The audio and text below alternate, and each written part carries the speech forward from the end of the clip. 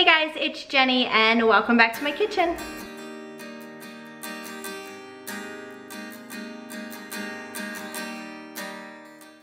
So today I want to share with you my recipe for a classic meatloaf.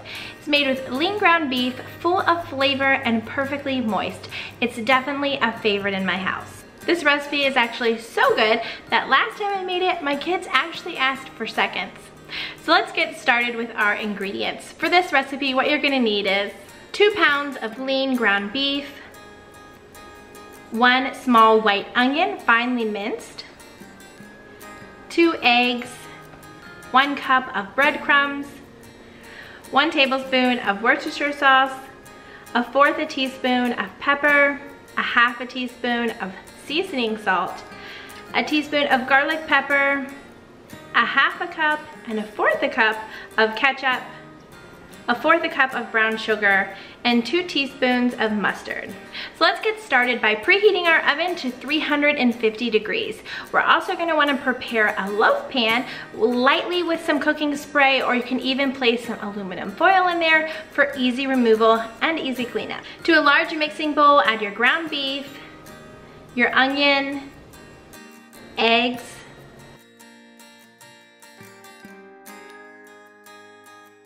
breadcrumbs,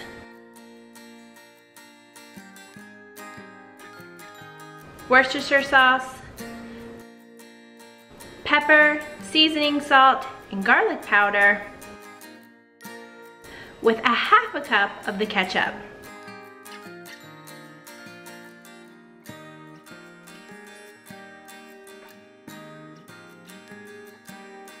Mix it well with your hands and then add it to your loaf pan.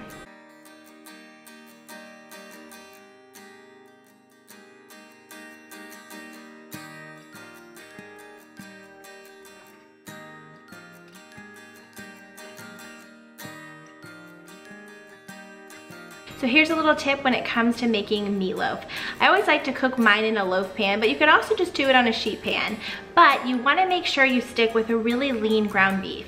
Everything that cooks off is going to sit at the bottom of your loaf pan or your baking sheet, and the more lean it is, the less fat you have at the bottom there. But your meatloaf isn't ready for the oven yet.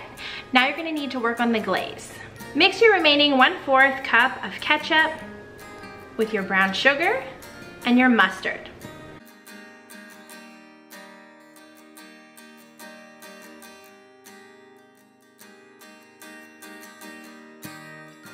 Now top that on your meatloaf.